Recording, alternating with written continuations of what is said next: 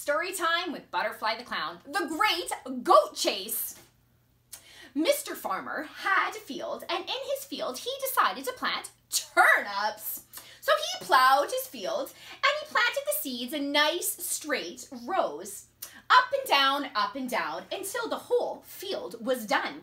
Then the seeds grew and they grew and they grew. They filled a large area full of round, plump turnips.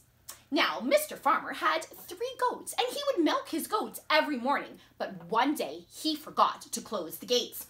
And the goats slipped through the gate and went right into the turnip field. And they started eating all the turnips right away, munching on all of them, row after row after row. Oh, no! Oh, no, cried the farmer. I will get my dog. And he whistled for his dog. Woohoo! And the dog came running.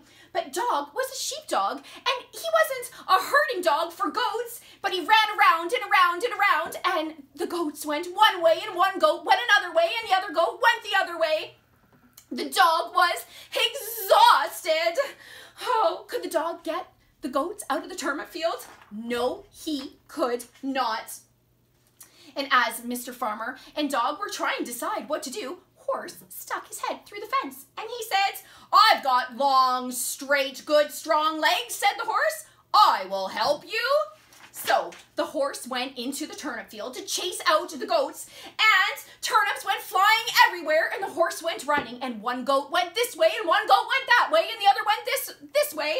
And could the horse get the goats out of the turnip field? No, he could not. So the horse sat down by the dog and the farmer, and they didn't know what to do. But then Cow showed up and said, I am pretty big, I will chase them out. I will chase the goats out of the turnip field. And so the cow went in, and he ran, and one goat scampered this way, and one goat scampered that way, and another goat scampered this way. And the cow could not get the goats out of the turnip field. They just wouldn't leave. Now Pig decided to show up. I will show you how it's done. It's time to get tough. It's time to get tough. I will charge them out.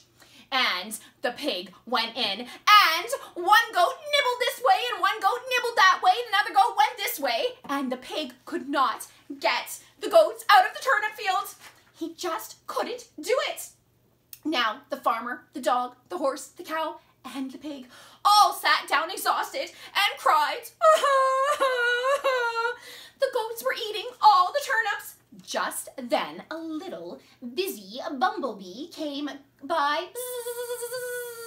I'll get the goats out of the field. I will get the goats out of the turnip field, she said. Everyone exclaimed, you? And they all started laughing. You, an itty bitty tiny weeny little bumblebee? Yes, me. Well, the dog, the horse, the cow, and the pig just kept laughing. You? And all she said, can I please go now? Can I please go and try to get the goats out of the turnip field? Oh, yes, go, you just try. They were quite skeptical. The little buzzy bee started flying around the goat's head.